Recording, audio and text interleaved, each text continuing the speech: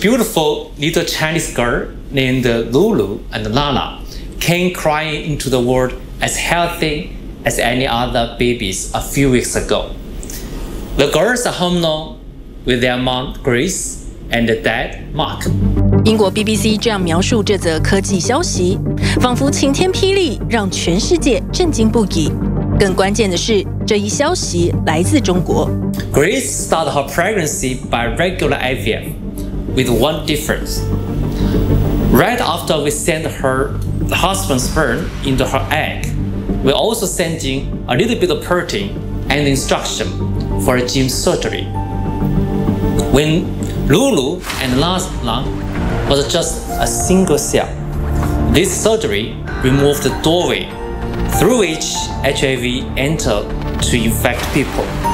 这项震撼全球科学界的成果，是由中国深圳南方科技大学副教授贺建奎领军完成的。他表示，共有7对夫妇参与了这次研究，丈夫都是 HIV 带源者，妻子则对病毒呈阴性反应。研究人员总共对30个胚胎进行了基因编辑，而他们之所以这么做，并不是想设计制造宝宝，只是希望下一代能免受艾滋病的危害。I understand my work will be controversial, but I believe family need this technology, and I'm willing to take the criticism for them. 中国官方喉舌人民网周一上午以世界首例免疫艾滋病的基因编辑婴儿在中国诞生为题，赞扬贺建奎的研究结果，意味着中国在基因编辑技术用于疾病预防领域实现历史性突破。然而，舆论很快就出现了翻转。It is unfortunate that his work has not yet been peer-reviewed, and so there is not an independent analysis of it by experts. So what Dr. He did violates the relevant regulation. Genome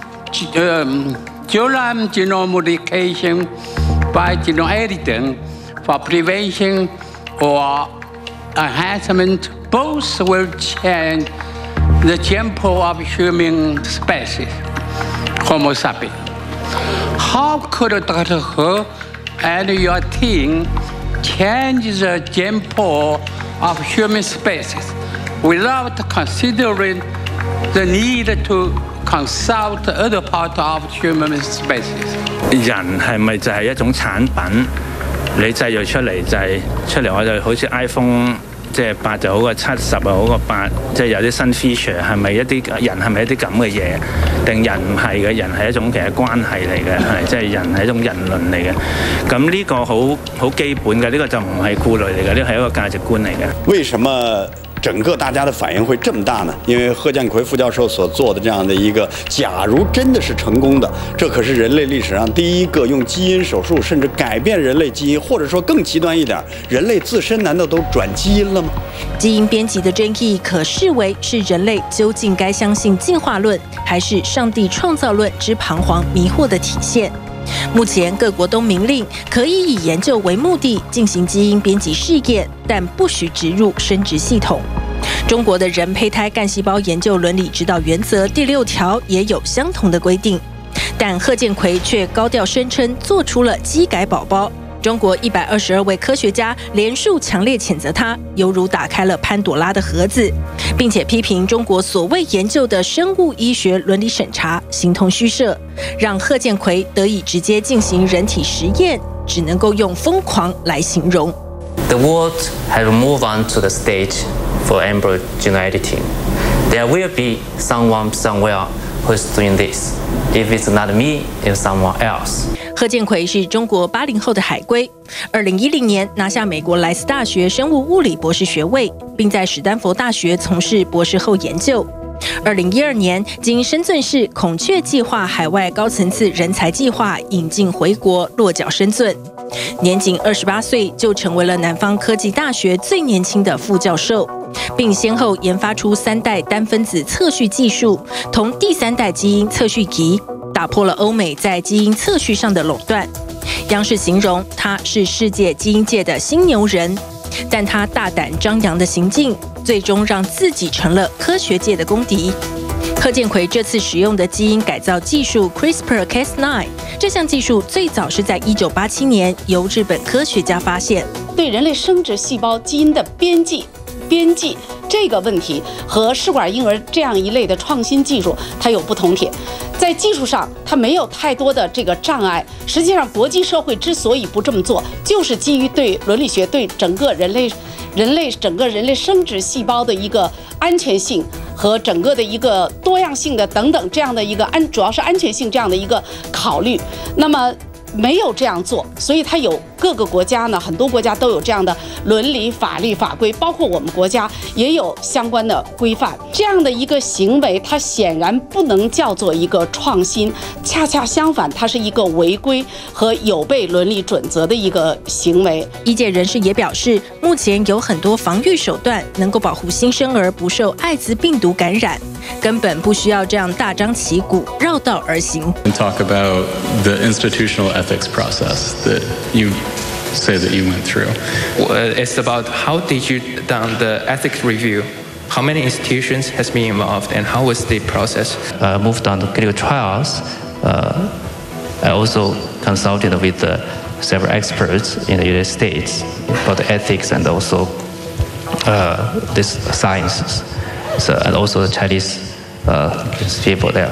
11月28号，沉默了一天的贺建奎出席在香港举办的第2届人类基因组编辑国际峰会。If this was going to be your baby, would you have gone ahead with this? Okay, that's good. So if it's my baby may have the same situation, I would try it first.